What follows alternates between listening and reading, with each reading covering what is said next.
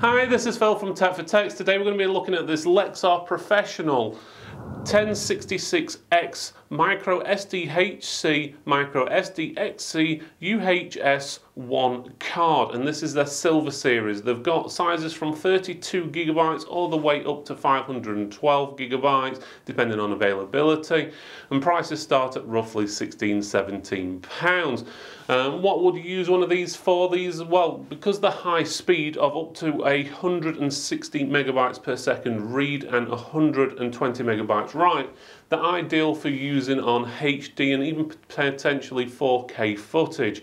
So if you need something what can respond really quick, especially on something like a smart device or a drone or even like a CCTV system where you need to record your data to, and it needs to be the best quality available, then you'd be looking at a card like this.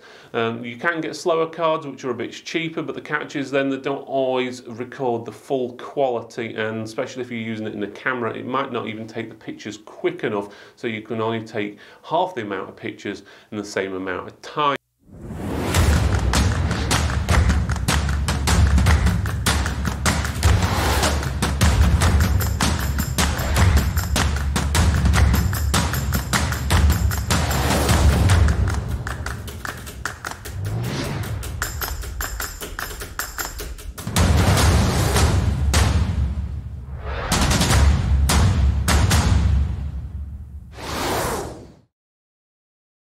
Okay, as you can see, we've got the Lexar Professional. It's the 1066x microSDXC UHS-I silver series. This is a 128 gigabyte version.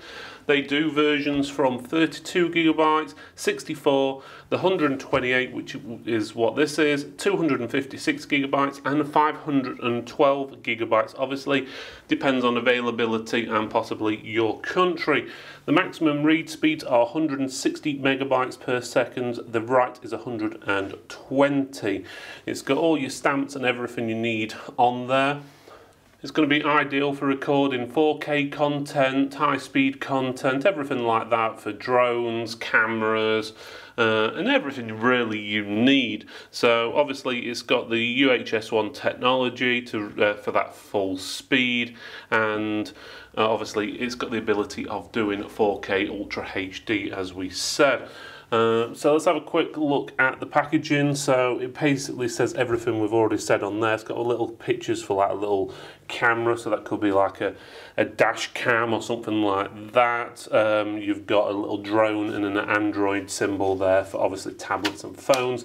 The back gives you a little bit more information, but again it's mainly all in different languages and so forth. But it's pretty straightforward. You can see the card itself and the adapter. The adapter is pretty plain. The card is black and silver designed. Okay, so this is what you've got in the box. There's not much, there's no instructions or anything like that because it's pretty straightforward. You've got the adapter here, which is pretty straightforward. As you can see, it's just a standard adapter. If you're not sure how the adapters work, you just get your micro SD card, slide it into the adapter there and push in, and it makes a full-size card. So you can then use it for something like a camera, as in digital DSLR or whatever camera you've got. Let's have a quicker or closer look at the card itself. So you can see the card there, you can see all the different information on it you'll need, which is basically on the box. It's that black and silver design. You got your pins on the bottom, and then obviously you just put that in, obviously whatever device you're wanting it to go in. So it is pretty straightforward. There's not a huge amount to see or talk about. We're going to do some speed tests to see if it actually runs at the speeds that it quotes, but otherwise that should be about it. Okay, so down to testing. First of all, we used the card reader from Lexar, which is called the Lexar Multi-Card 2-in-1 USB 3.1 reader, and I really suggest that you use a card reader like this to gain the best speeds possible when you're transferring your SD card data from your, obviously, SD card onto your computer or laptop.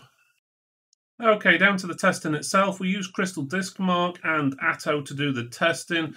As you can see on the screen, For the read speeds using Crystal Disk Mark, we've got 154.98, so say 155 megabytes per second. On the write, it was nearly 118, so that's pretty close to what they actually specify on the box and on the website.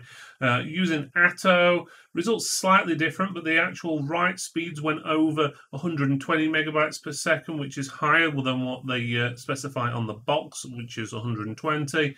But the read speeds were a little bit below and getting around about the 148, 149 megabytes per second. But even saying that, it's quite common for these programs to both give slightly different results because they work in slightly different ways. And on average, the speeds we are getting are roughly what it says on the box, within a percent or two, which is pretty normal when you're testing things like this. And even on hard drives and SSDs, it's very rare you get the exact number because there's that many things in play, from speeds of your actual card reader to motherboards in the computer and the rest of the components, and also what software you're using and what else is running on the machines and so forth. So in conclusion, very happy with the card. It does what it says on the box. We're able to get 4K 60 frames per second video off of it with no problems, and it was able to keep up at roughly around about 20 shots per second using a digital camera. So no problems there. Did everything I wanted it to. But if you are looking for a card that performs even better, why not have a look at the Lexar Gold series, which we actually reviewed a few weeks ago, and which actually performs closer to that 300 megabytes per second. Again, this card, nothing wrong with it. It's very fast, and I would highly recommend it.